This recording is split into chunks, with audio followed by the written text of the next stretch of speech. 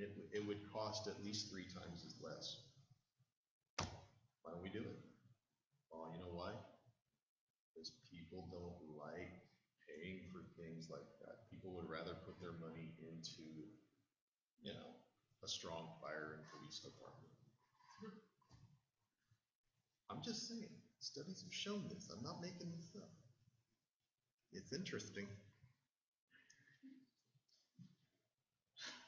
The logic of things. Okay, so also Immigration Act of 1965, President Johnson made it easier for folks to come to the United States, especially from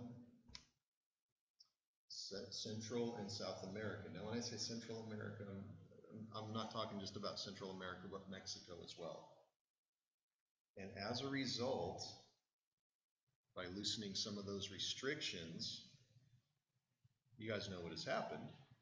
In America, we are seeing the growth of Mexican Americans. If you're a Mexican American today, it's awesome because you guys are the fastest growing ethnic group in the United States, okay? Like just by far.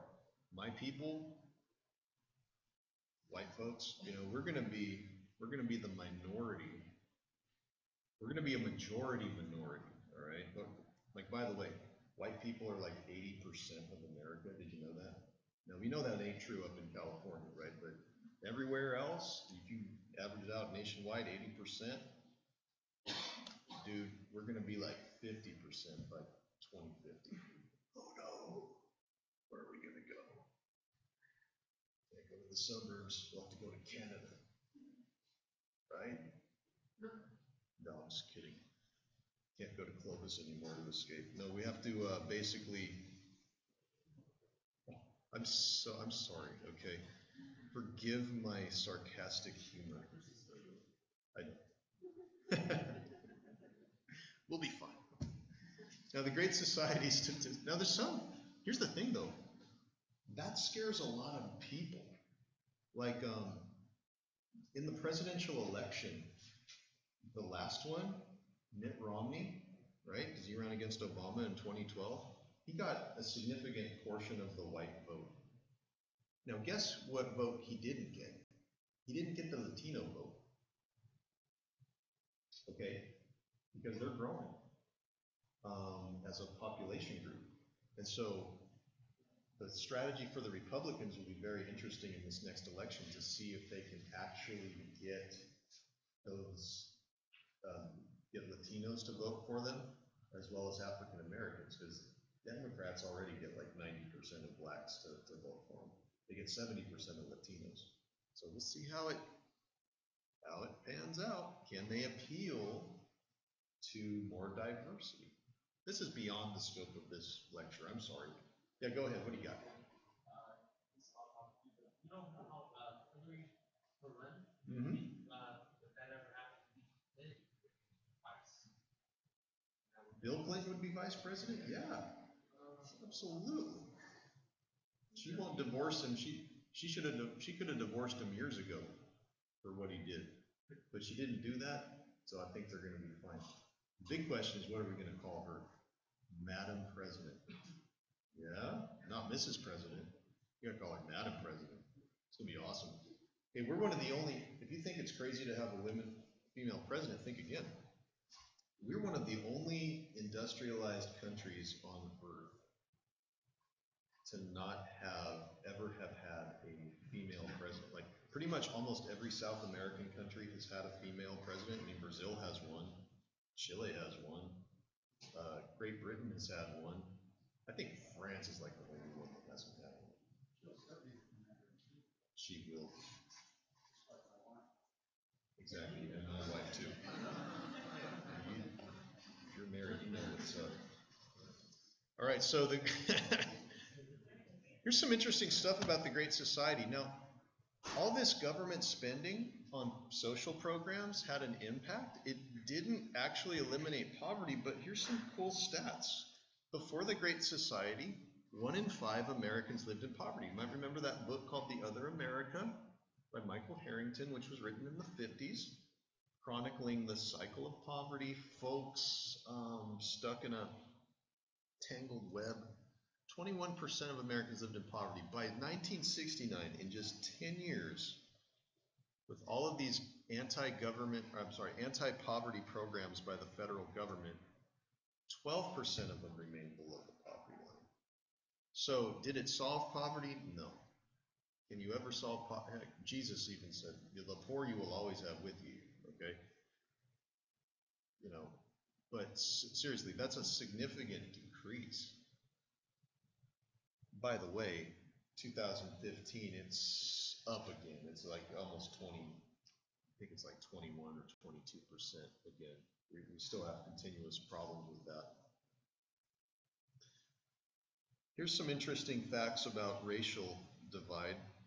56% of blacks were considered poor in 1959. By 1969, you have 32%.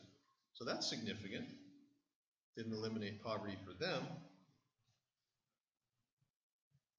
Whites, on the other hand, saw their poverty rates decrease as well. So, again, depending on who you are, you could view this as a failure or a success. You know, if you're a Republican, you can go, see, we told you so. You can't eliminate poverty by government spending. I mean, look. Whereas the more liberal you are, you go, yeah, it was great, but we could have done more. You know, so that's the nature of politics. You can always look back and say, well, did it work? You twist the numbers however you want to. But those are the overall statistics of President Johnson's Great Society programs.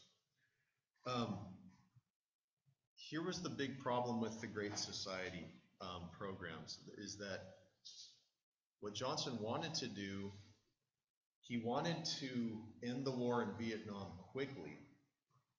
Okay, he wanted the war to be over so that they could take all the money that they were devoting to fighting communism in Vietnam and then transfer it to destroy poverty here in the United States. That didn't happen, of course. Take a look at this quote from Dr. Martin Luther King Jr. I think this is a great quote. He said, Johnson's Great Society was shot down in the battlefields of Vietnam. Just think about that, was shot down in the battlefields of Vietnam. In other words, he thinks that we could have had a destruction of poverty with all the extra money that was being devoted to weapons and the military. It says old guns versus butter argument. You know, as a society, where are our priorities? Are our priorities on funding the military? Or is it funding social programs? Where's the balance? Guns, butter. You know, it's kind of like in California where we spend, I think the number is like 3 times as much on an inmate to house them as we do to seat one child in a public school. We spend far more, you know, when you compare, I think California is one of the last in the nation, like 48th in the nation in terms of like how much money we actually spend for people. It's kind of sad. I don't know about community college wise, but I know at the K-12 level, that's what it is. So if you look at the statistics too, in 1966 alone, $1.2 billion was spent on the war on poverty and $22 billion was spent on Vietnam. So, you know, you do the math on this one. The priorities of America on fighting communism versus fighting poverty here at home. Yeah, it's important for you to understand that, because there are many historians, including myself, like just imagine if the United States was never involved in Vietnam. All that $22 billion could have been devoted to fighting poverty, creating jobs, training people to fill those jobs, and perhaps even on more educational opportunities, housing opportunities. It wouldn't be perfect, but you know, it's possible that maybe we society in terms of poverty. And this is Martin Luther King talking, you know. A lot of people don't know this. Martin Luther King was not just a great civil rights leader, he was a great leader for economic justice. You know what that is? Well, we're talking about a fair, decent wage for people, a life where you have the freedom from want, you know, like where a poor person can live with the basics, you know. He took part in the march in 1968 on Washington, D.C., and a different march in which the whole emphasis was on jobs and economic opportunity. It wasn't on civil rights.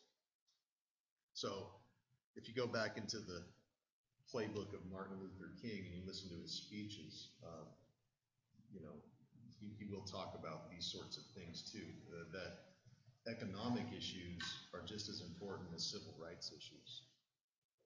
All right. So,